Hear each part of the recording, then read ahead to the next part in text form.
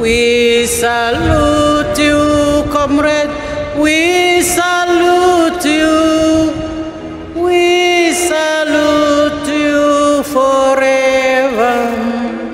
Heads of state and government and influential leaders of international organizations attended the memorial service in Windhoek. Geingob has been hailed as a Pan-Africanist, a champion of development, and a peacemaker. On the international front, our departed president leaves a legacy of a true champion of world peace and security, as well as equal sharing of prosperity among all nations of the world.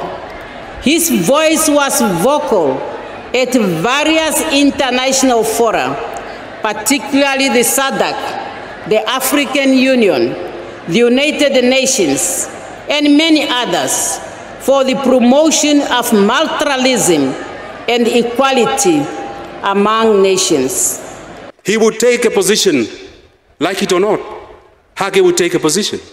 You knew where you stood with him on any matter. Of recent, he took on Germany on the question of Israel and the Namibian genocide. I must say, this man was a man of principle, a worthy opponent, a critical debater, but a man who would always hold hand. Elections are coming.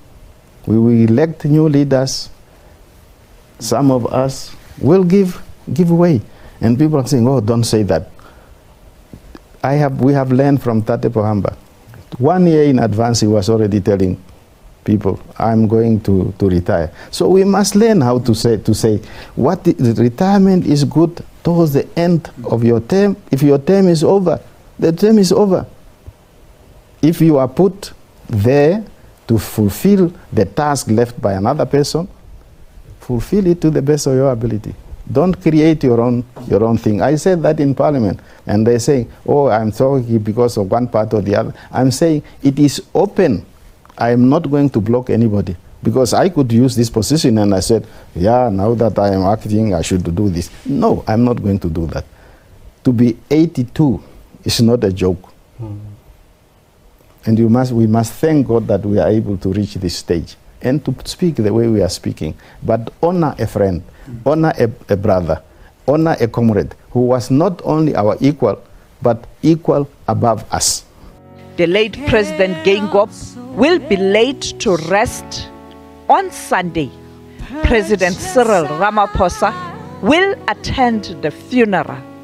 Sophie Mokoena, SABC News, Johannesburg.